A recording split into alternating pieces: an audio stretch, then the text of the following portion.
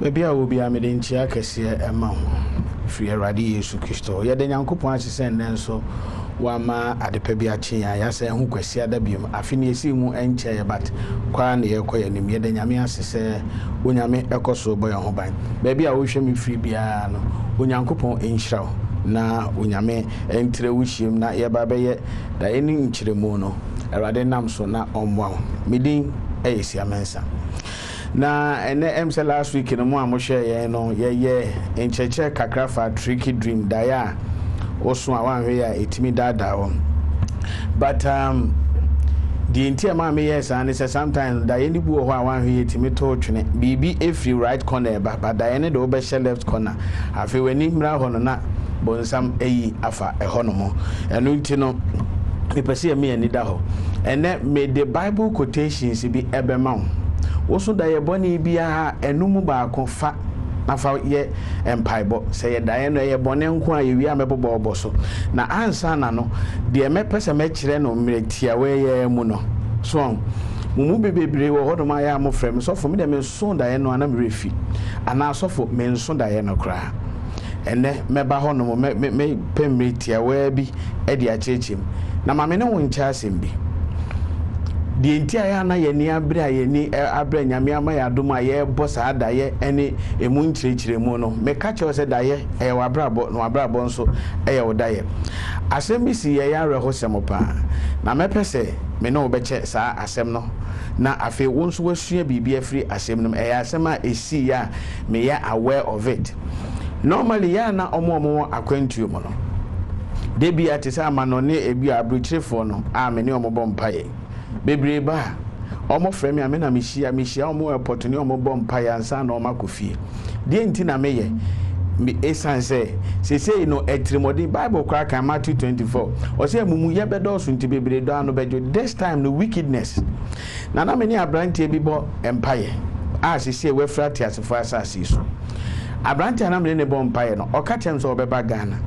ena me ka chem say oba ekwan ofa so ohia amene se oson da ye na ne ma ameketoa e de sekan awo ne yam na okachem se sofo maso sa da ye we mienu de bia ma ameketoa no a e na ya na me hu no o de sekan awo miyam na da ye numu no me hu se moja tumi sa e na me ka chem se e de anya ye mompaye o kan da obeba Ghana kire me e na me frɛ no na me ka chem se obedupe on frɛ me said the bear meeting me abishia no ewe airport na me na bompa yansa no akofie ebia na nyame na modom so kra ma yi kire bi aba now obedu ye no me wo honom no frɛ me ka so obedu na ne cousin me the car aba abefa ne nti omu go straight no omu dura on be frɛ me anyway the esi ye nyina ne se okodu ye time so ya obesia akono o maame ade ochem ne wo no o ma minua de odi o ma minua chi ena ni nua ketwa na de bia onso da ye na wo de sekan awo ne yem no wo ba no mistake o ye ne se o yi 1000 cedis ma o ma me a e yet 10 million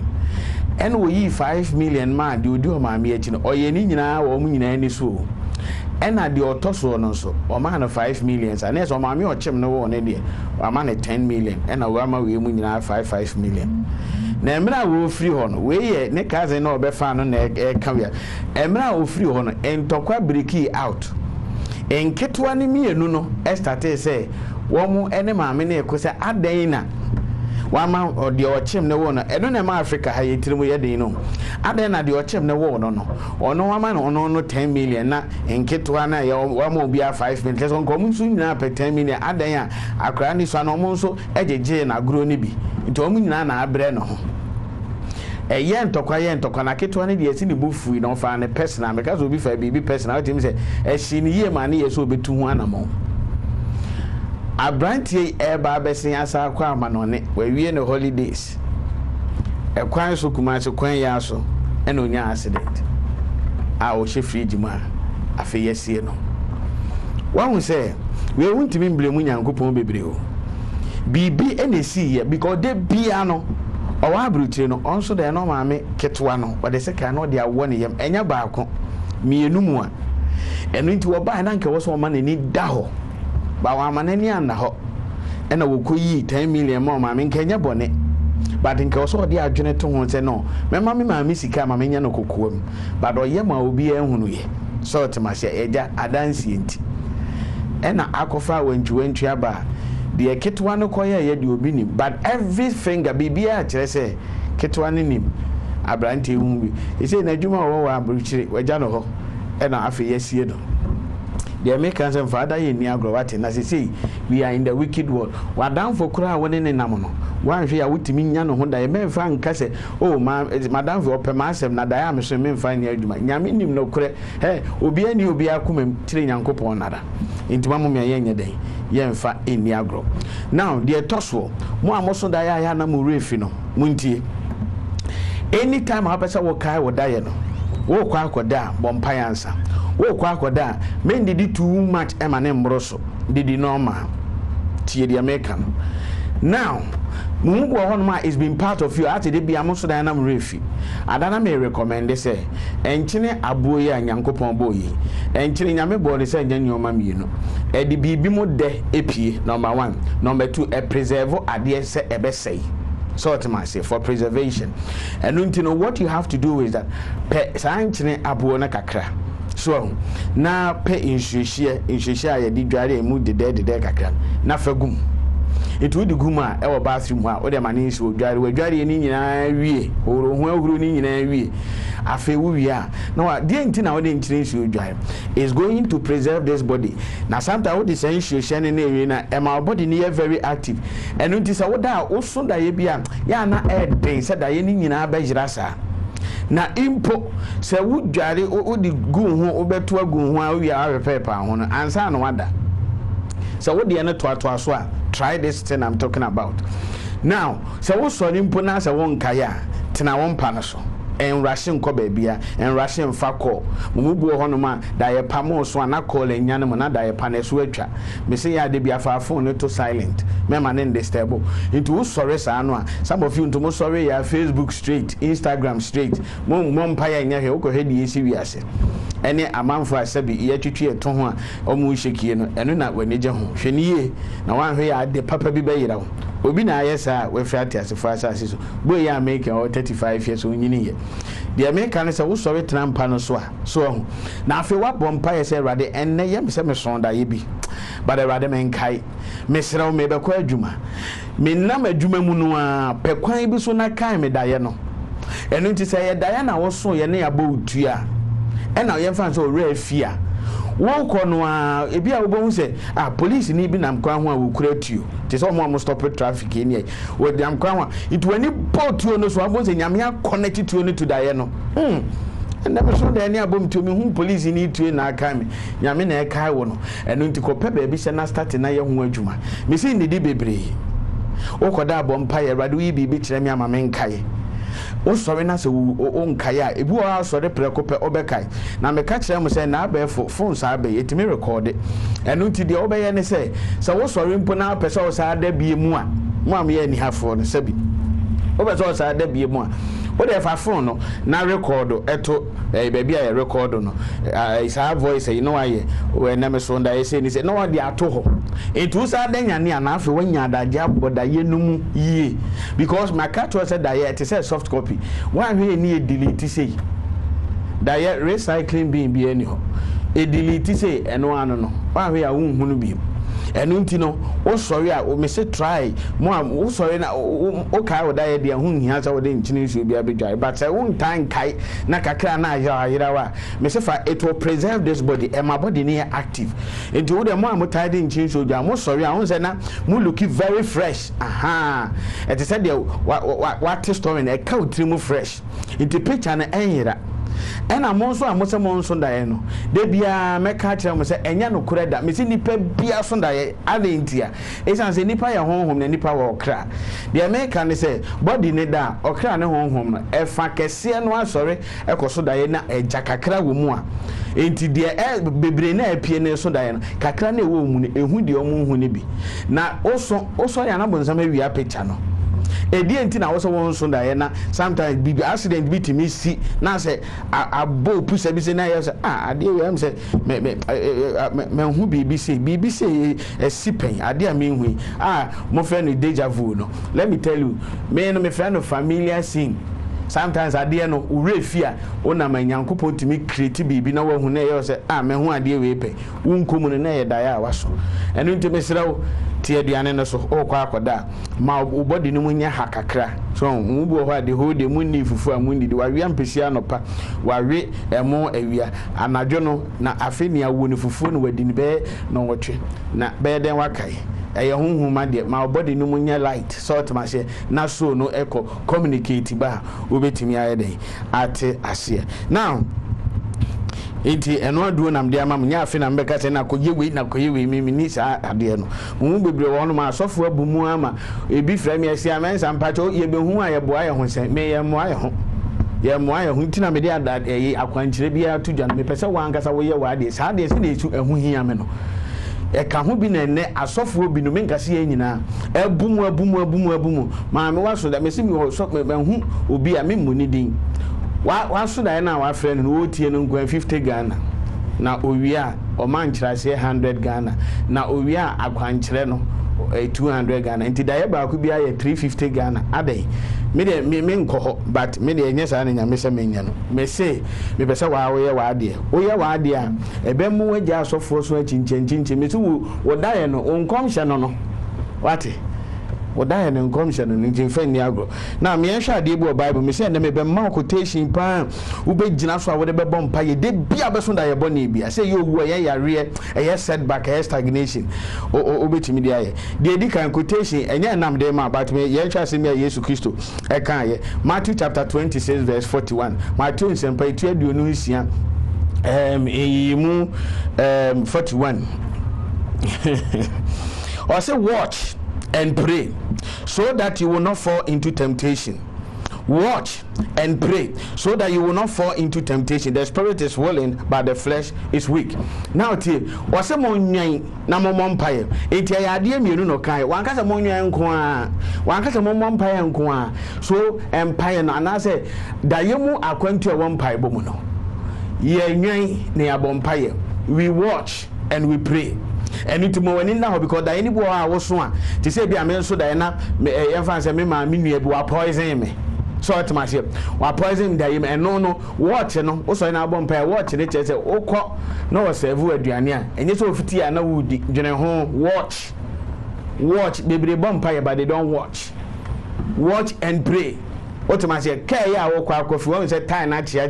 etu free ha time ni timi pai was my bomb pai nyame wo ho no atrem one watch you only pray. Jesus say ye boom watch and pray. And no when you wake up from a dream you watch da any bo ho a wa bomb pai wie no nyame betimi aka and na kwantu no menko okwa bibi besi if you are watchful ubetie onko. Otimasia. Now, my friend, omo eni omo bompa no momra ene ye ba be soja agumu papa. Ewa hase. Otiasia. Enuti o ba bia fa pen. Fa buku bi. Quotation me de be ma no tro ni nyina we ye quotation ye di kutia da ye bone. Aya mpa no be money sa pray with scriptures. Gina nyame asem so. Mumbu abaka na so for man ko school ntini se ni se me wo kwan ya me ba be fa so a me ba be kire wa obetimi agina scripture so obegina nyame asem so na wo de adane da ye boni biara every wa brabum otomase enu ntino ye fa se waso da ye boni ha da ye boni ni bi se ye wo wuo da ye onso da ye woni nam cemetery onso da ye owa akawo onso da ye wo de aguso onso da ye kosua na abo onso da ye unhu wansena bebre owuo no no onso da ye hu se ntatia e bia no metwa kosua yoku ana ntatia foforo owuo ni be no no onso da ye hu magot se bi toilet momoa no saa nyina ye owuo da ye ni bi o wedding ring emutimi bu onso da ye hu so obi da frina da kem onso da na tete yi ase ene saa nyoman ebi ye ro ebi ye symbolic onso da na tete mako excuse me onso da ye no oba ani no wofi utimi jira wo dayem wo ba hwe na wo nhu no adam ka kire mu se wo hu ne dayem no wasore na di agro akra no be frim so on so daye na mutai hye wedding ga me ka kire se wedding ga ni nyina but most of them ya na owu ni bi no oti ase ana eno nti waso saa daye we nyina bia quotation ne bi ni yenya ne tentem na ye ba be bompai. Now, there be a quotation big kind of Isaiah chapter 54 verse 17. Isaiah 54:17. Chiroto diabone quotation or say no weapon fashioned against you shall prosper. Akudie be anywhere solitaire we bejina. Owu akudie. Yade akudie de ohun ne daye mu no. Say owu akudie o, yade akudie o, setback akudie o, stagnation akudie o. Utu bejina so erade na me so na me te class mu trezam na dem ame. No weapon formed against me shall prosper. Me jina wasem so. Wasem si akudie bia ni ho so ite be jina. Umubu honoma aya mobom utimi kotu quotation na nkasa Isaiah 54:17 eye but person me tell say emfam adwen nko eno eye figures keke but tie Yesu Kristo ne bonsam hia ye o say to ho ko so watwero say Yesu wanko ka say watwero wo Psalm 23 verse 6 say o kan watwero say ye no kura ya twero so ampa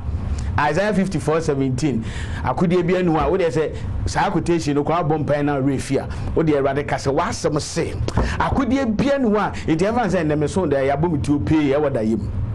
na me ni ate na ma sorry ye bo mo makoma ho he erade it wo olive oil obi a o fa na ade aye ho e wo Yesu dinu me bompa ye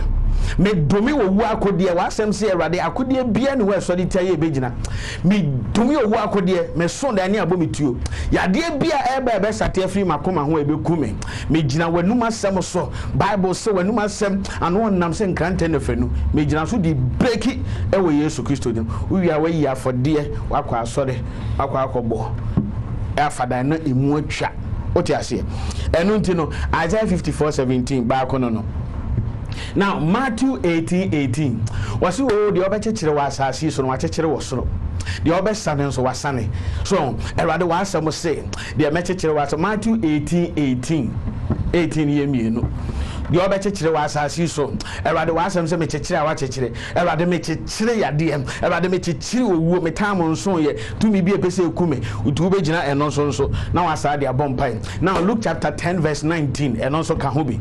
was it behold I've given you power to trample over snakes and scorpions and nothing by no means hurt you or say mama mutu mi some of ventate a woni yen nyankyere so na bibia ntimi nyamo enu tu be gina say erade asem no so erade wa asem aka wo so ama mitumi or woni yen nyankyere ne nya physical wo ene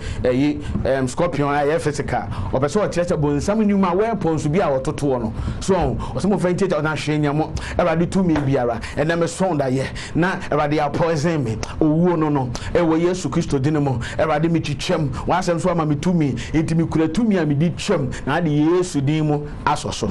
Hallelujah. And also eka ho bi. Now James chapter 4 verse 7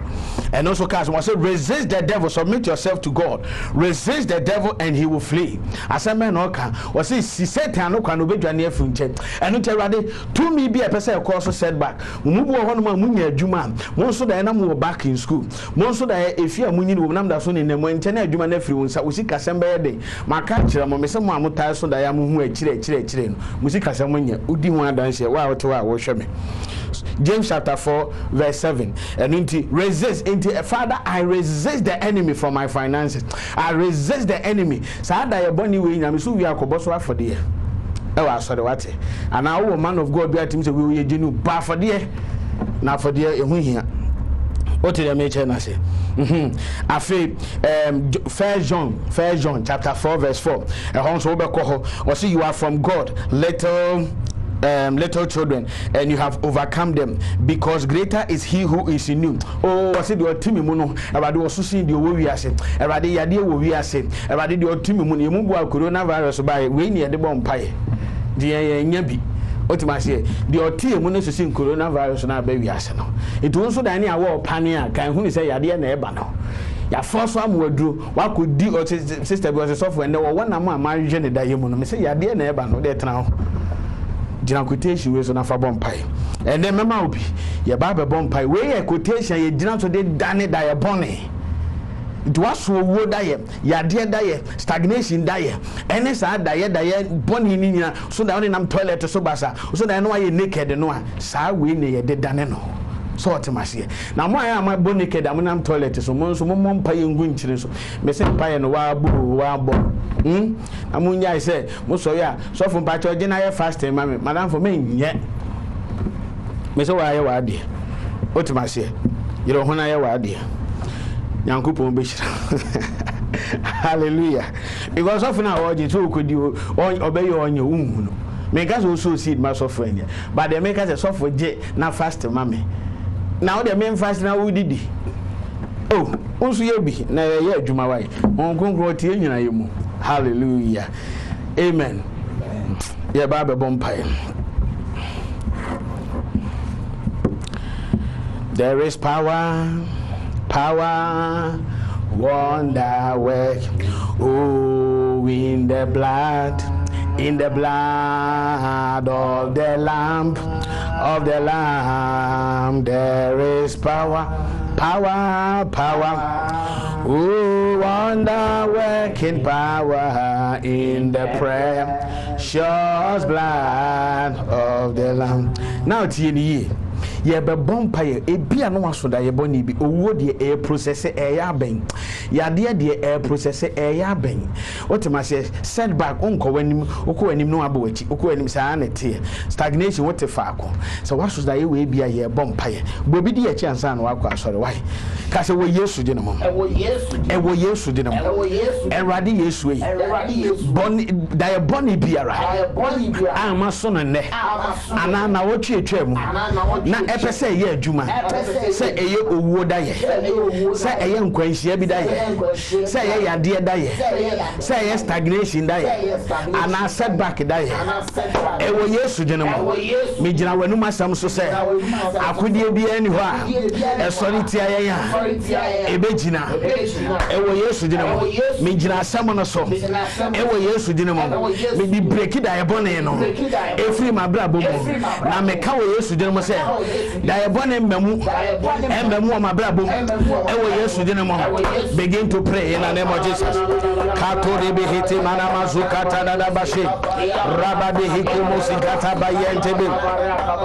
inda bazwante be de broshe be de kapunda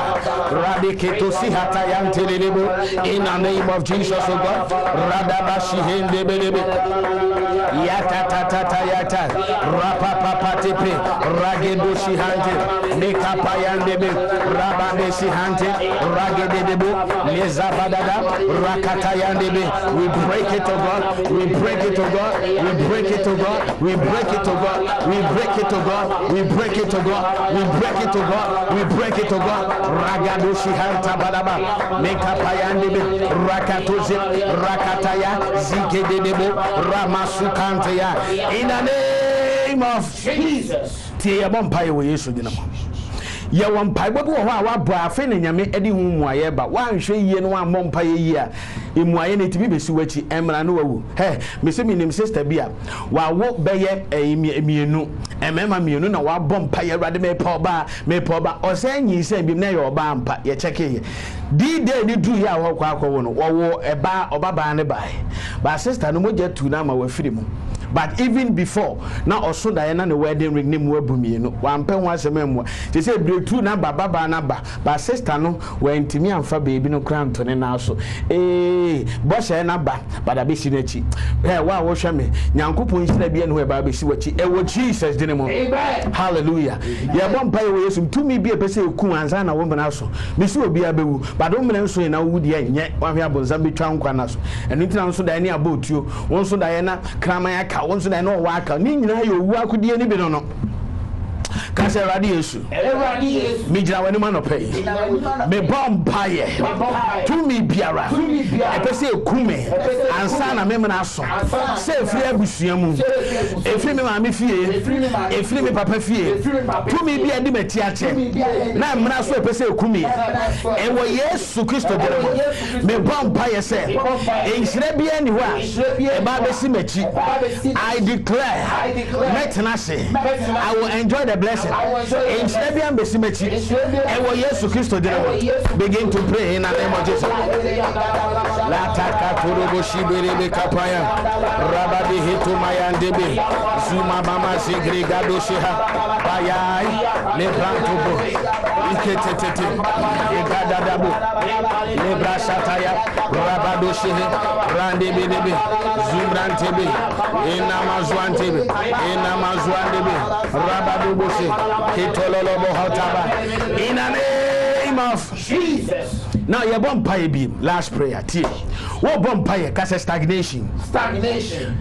Stagnation no na sometimes intimi ma won ko wani mo no etimi ka chem say stagnation da ye no ebi ene say mo amoso da ya utimi so na utimi treasures me po utimi mfo staircase utimi mfo wo so da ya wa park o car wo ba bi onko me na car na say ya wi na etuka na free honom wo be hwehwe wo da ye ni mo anya de obohu tro timi tujaw car bi timi tujaw plane timi tujaw no am so flight in a dream. It has nothing to do with flight, but what it has to do with ne say wo be transfer akwa che e wo abrabo mu Kasserade 2022 na ye boni bia amasoa ema metra fa akon ama nkom animu afi etwam no saa afi wei saa da ye boni no me sowitia me chechire wa asam se de me chechire wa ha no wa chechire wo soro me gira wanu masam so na me de chechire saa da ye boni no se saa afi wei mu 2022 me ntra fa akubie me kom animu Bompire Sawa Yesu Kaparaba Shehente Bebe Rapako Zegrege de Beso Rabade Heto Kataya Lima Masheka Toloboha Rande Bebe Rakata Payandebe Ramazwandeke Ekatozo Rabade Zigradabe Librandabe Rampato Rambagede Zwante Bebe Rande Bebe Yena Manama Yena Branto Rabede Ligrandebe in the name of Jesus. Wow, I declare, may you never be stagnant in life. Amen. May you never have setback in life. Amen. May you never die untimely. Amen. In the mighty name of Jesus. Amen. I see your prayer in Jesus' name. Baby, I will be a year for dear. Oka Swadia, Yamon Payanguso, me Pompa Gua for the so, and now they took a for the witch anymore. I saw them a radius on Casamount. So I got Pentecost, so called Presby Methodist, and I charismatic church be a year papa. I will for dear Radin and Casa. Ewo Yesu dinamo. Mete wa for dear no. Ewo Jesus dinamo. And if I for dear no koto wa so dem. Na me see yen series we no. Na da ye boni nya usu to me biem. Ewo Yesu Christo dinamo. Hallelujah. Amen. Now, mo amu pe book ri bia to no dreams and interpretation. Me ana nyame ena modom so ma me chroy ene ahomachi me danya na US for na send me say omo de naba mo amu US dealer no Arizona mo amu US nya no mane nam ho no mo mesre obomo de London nso bebiri wo ho akwakodu Australia ebi wo ho no mo akwakodu Germany for by next week ana ye next week ya ye ba be remi mo so mo de no ebe ba be dru o Germany Italy mo amu ben sa European e ni nyina mo mfe ba UK de ebi nso wo ho ebi wo US na ye hete Ghana ha de Kofodua benya bi ye friends Tamale ubenya bi Nkran ha ubenya bi so otomase Kumase nso ebi wo peke numbers na wo down na a school no na afi na afi use the book pictures wom, it will help you. Onyankopon nchira o permechira kwan Nkran ha ya na me me number na egu onum aya menfre me se send me WhatsApp Tuesday ye sankrofo echira omoda ya ase ne omobom paye anopa 9 to awia 12:30 ewa Achimota Girls Guide otomase na Saturday so ya share second group onso eno so ye anopa 9 saa ekosi awia 12:30 na ye ne omabom paye chire da ya asiwi ye ne omobom paye onyankopon enka wo ho onyame gye wo mfiri wo wuom. May you never die before your time. What's on your body bia? She na young aduma. Quotation mediamano. Fire aduma. Mamenka we intra 2010. Sister be wo show me team. What's on that Diana also you know also no just ahomachi ya no bi eno aba abeda wo sori ye no ama physically mu se moja A2 ase de wenya menses and benya menses e demonic ade akoso ahomachi no bompa ye na ti asa de na wo so papa bi akono ho na wo mompa ye mbreki ma onyame nhira onyame nka ho na wo kire se na ye besa ahia medi eni siamensa uko YouTube videos ni na ye de to siamensa e wo ho mi Facebook nto siamensa RTV Ghana uko ho nso a e da ho nom na hwe ade no na embo onyame nhira bye bye.